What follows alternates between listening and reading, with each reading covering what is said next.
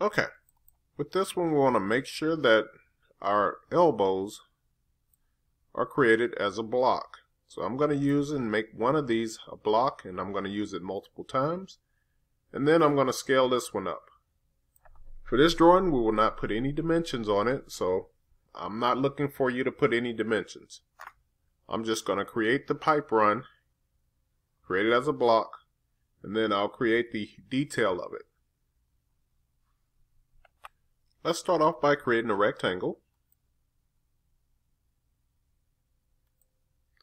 I'll locate the first point here, and the X and Y should be 3.6, 0.5.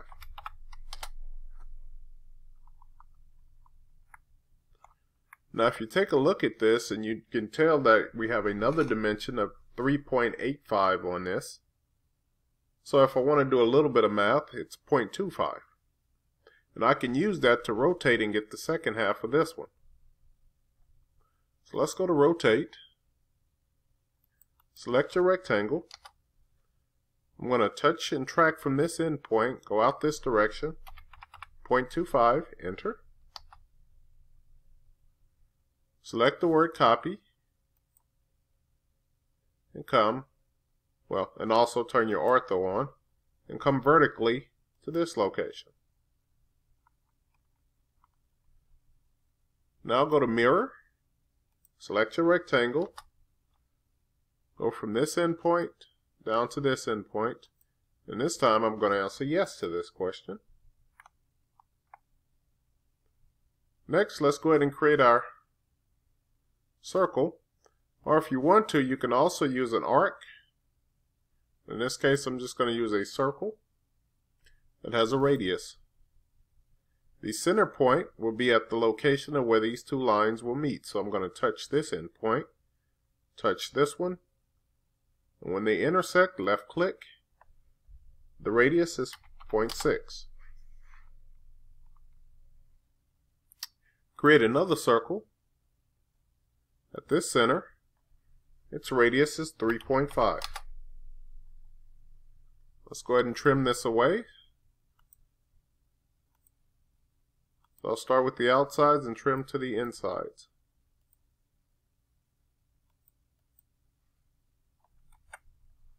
Now that I have my pipe created, or my elbow, what I want to do now is I want to make this into a block. Go to Insert, Create Block.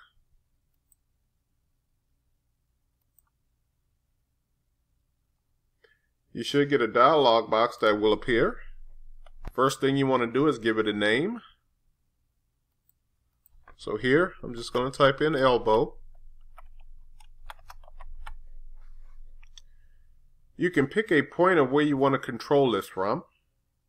So I'm going to select the word pick point. And I'm going to pick this midpoint here. Then I'm going to go to Select Objects and put a window around everything that I want to be a block. After you're done that, hit the Enter button. Do you want to allow it to be scaled or exploded? And all of this is okay. And I do have an units option here, which is in inches. Just select OK. Now if I touch on any part of this, you can see that it is a block. So what I'm going to do next is go back to the Home tab, choose Mirror, select my block, enter. I'm going to touch this midpoint and drag down to a distance of 2, enter.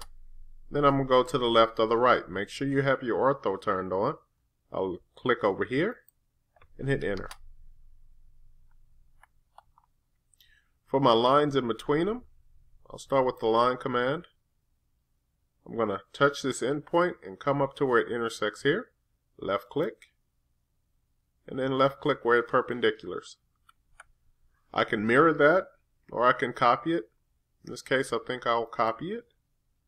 Select the line. Base point will be from this endpoint going to that endpoint.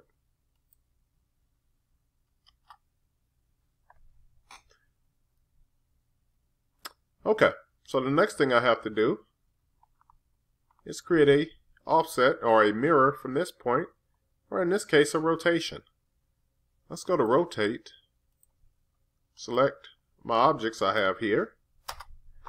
My base point of rotation will be, I'm going to touch this endpoint and drag this direction a distance of, and you're kind of thinking in your head what's half of 11, so 5.5. Enter. Make sure you select the word copy that's on your command line.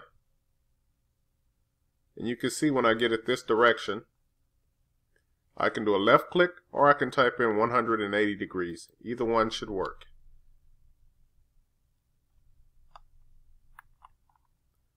Let's go ahead and draw a line from this endpoint or quadrant. I'm going to track up to where it intersects with this front line. That's where I'll left click and complete that. Do the same again, or you can mirror and copy it. Just going to touch that endpoint, come up to where it intersects with this line, left click, and then go where it perpendiculars to this line. Okay, so you can pretty much see that I have the pipe run already completed. I'm just going to copy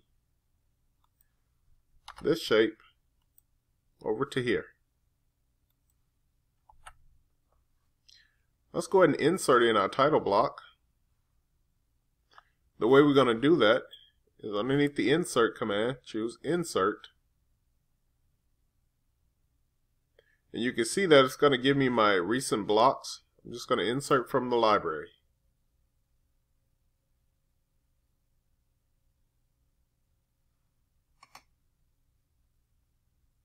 From here, what I like to do is select the little books.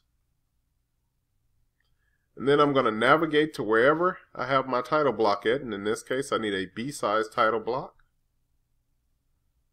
Select the word open. Then to come down on the lower half here, make sure that your scale is set to 1. My rotation is okay. And this time I'm going to tell it where my insertion point will be. And I know it's kind of hard to see this, but everything is sitting at 0, 0.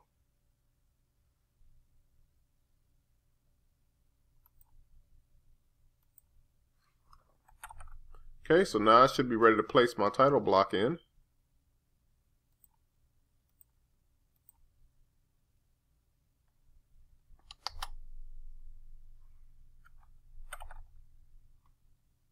There it is. Now it finally appeared.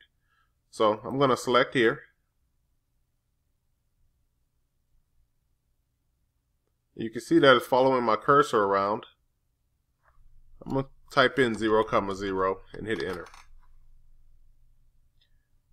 Now you do see that my pipe run is a lot bigger than my title block. Or sorry, my pipe run is bigger than my title block. I'm going to go ahead and close this now.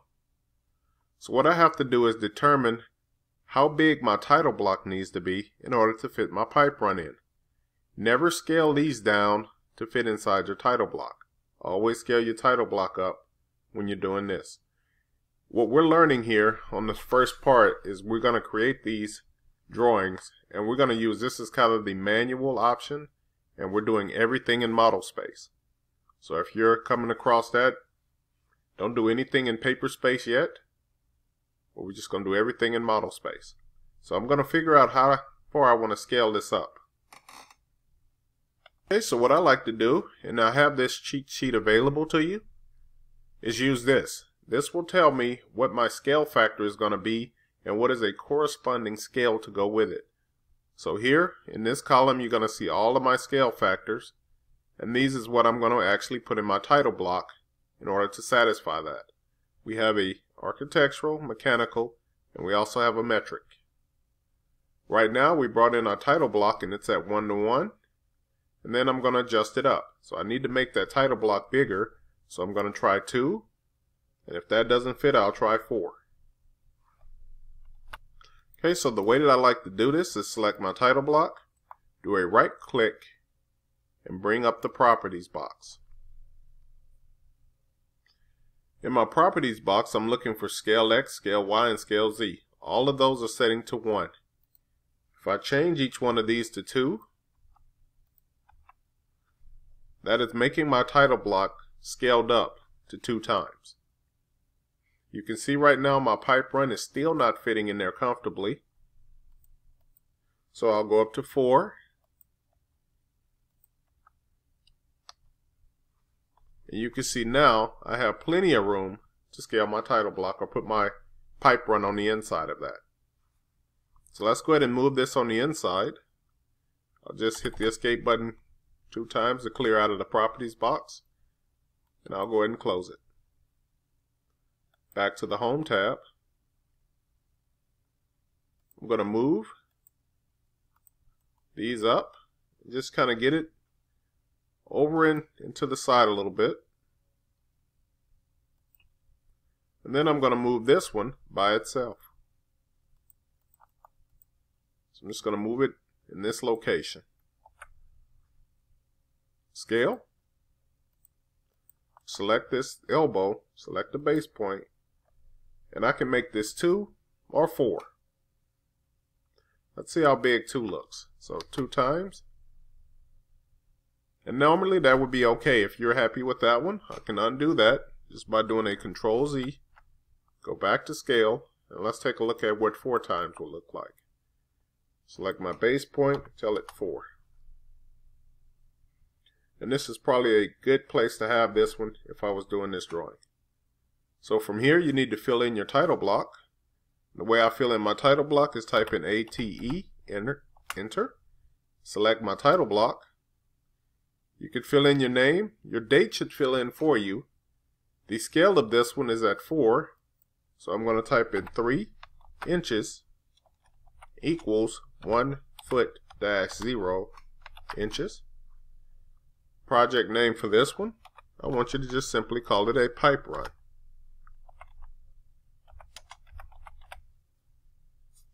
Go ahead and fill in your name.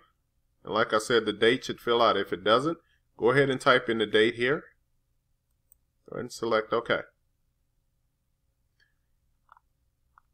Next thing I need to do is I need to adjust these line type scales around here.